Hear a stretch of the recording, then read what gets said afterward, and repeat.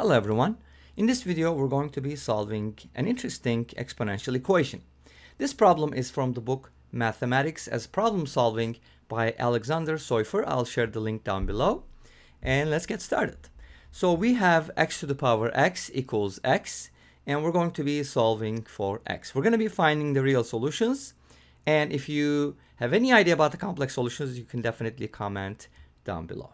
Alright, great. So I'm going to have two approaches to this problem. The first approach is going to be, first of all, notice that x does not equal 0 here. If x is equal to 0, we have the weird situation 0 to the power 0, which is not very good, as you know. So I'm going to ignore that part and divide both sides by x. And if we do that, we get x to the power x minus 1 equals 1. So this is kind of nice because I have a number on the right-hand side, and as you know, there's a couple ways to obtain 1, right? If we're dealing with real numbers. So here's what happens. For example, if the base is 1, then this is always going to work because any power of 1 is going to be 1. So x equals 1 is a good candidate. It's a solution. Or we can have something like x equals -1, right? But at the same time, we have to have that -1 needs to be raised to an even power. So x minus 1 needs to be even.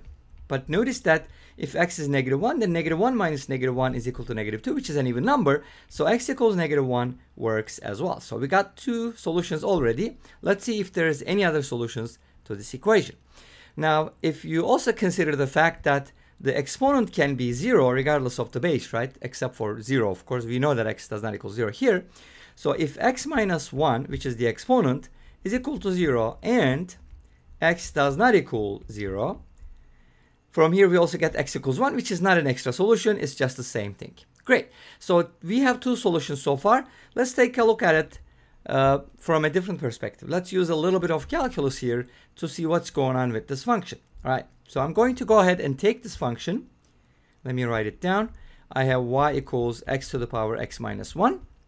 And then I'm going to write it, in order to differentiate it, I'll make it a little easier. We can write this as e to the power ln something, you know, x to the power x minus 1. And I can just move the x minus 1 and write this as e to the power x minus 1 times ln x. And this makes the differentiation easier. Otherwise, I have to use implicit or some other way to do it. Okay, now let's go ahead and differentiate it. This is e to the power u, where you use a function of x. As you know, the derivative of e to the power u is e to the power u times u prime.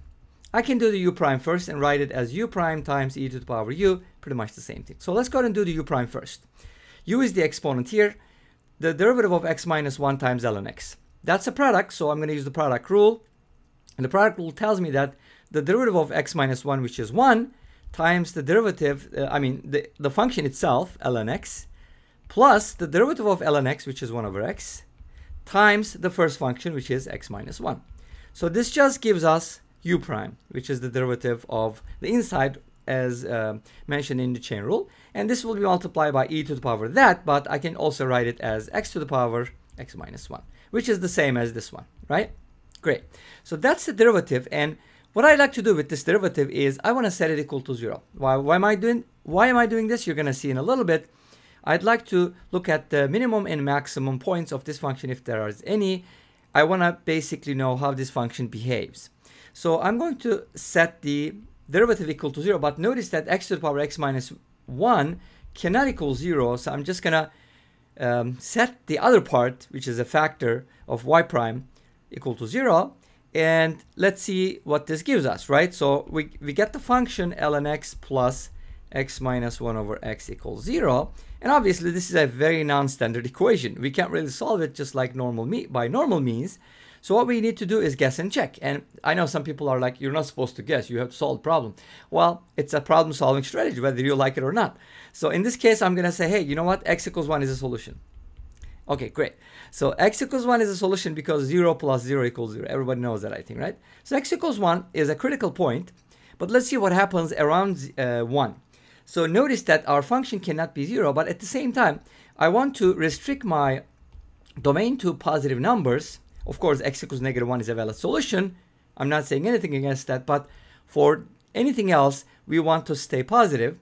because with negative numbers raised to some powers, you know, crazy things happen. They're just going to go up and down, so on and so forth. Anyway, so x must be positive. And if x is positive, I can kind of break it down into two intervals. So I can say that if x is between 0 and 1, then we get the following. Okay, if x is less than 1 and greater than 0, ln x is going to be negative, as you know. If you consider the graph of ln x, you'll see what I'm talking about. And then what about the other piece? If x is between 0 and 1, x minus 1 over x is also going to be negative. Therefore, their sum is also going to be negative, which means that y prime is going to be less than 0. Great. What happens if x is greater than 1? Then ln x is going to be positive. And of course, our other piece, which is added, is going to be positive because think about something greater than 1 like 2. And this indicates that y prime is positive. So what does this tell you? Well, this is what it should tell you. We have the y prime, we have the x, and we have the function y. So 1 is a critical point, and what happens to the left of 1 and to the right of 1? Well, the function, if, of course, this is 0, by the way, it's not coming from negative infinity, just 0 to 1, and then 1 to infinity. So if x is between 0 and 1, then our function, it has a negative derivative, otherwise it has a positive derivative. This means that our function is actually, well, I was probably supposed to write it the other way around. So we have a negative derivative here and a positive derivative, which indicates that our function is decreasing and then increasing, which means that we have a minimum at x equals 1. So our function y equals x to the power x minus 1 has a minimum at x equals 1.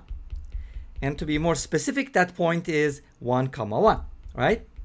At 1, 1, our function has a minimum. So it's kind of like this. The function goes down and then goes up, and this is 1.1, which is where the function makes a minimum point. Great. Okay, now, here's the thing. We are trying to solve the equation x to the power x minus 1 is equal to 1, and we see that at y equals 1, we have a minimum, but at the same time, that means that the line y equals 1 is tangent to this graph at x equals 1, right? Well, y equals 1 is obviously tangent to this function x to the power x minus 1 at x equals 1. Great. So that is going to be a solution because the two graphs intersect. They touch each other. Okay? That's going to be my first approach. And I want to show you graphically what this looks like. So let's go ahead and take a look at the graph of these two functions. Great. So now I have the following. I have y equals x to the power x minus 1. And notice that we're talking about 0 to 1, right? I mean, x values need to be positive. Obviously, x can go infinity. So, but we're talking about the positive values of x. And then here we have the y equals 1. And notice that we have a tangent line here. So that means that these two graphs will intersect at a single point. So x equals 1 is a solution. Great. So now we're going to be looking at this problem from a slightly different perspective. And let's go ahead and do that. Now, what happens if we approach it a little differently? How about taking a look at y equals x to the power x? Okay. So if you look at y equals x to the power x, let's go ahead and write it this way. E to the power ln x to the power x, which can be written as e to the power x ln x after moving the x to the front, right? Let's go ahead and differentiate this, because we could also handle the problem this way. And let me just give this to you. You can differentiate it just like the other function, and you're going to be getting the following.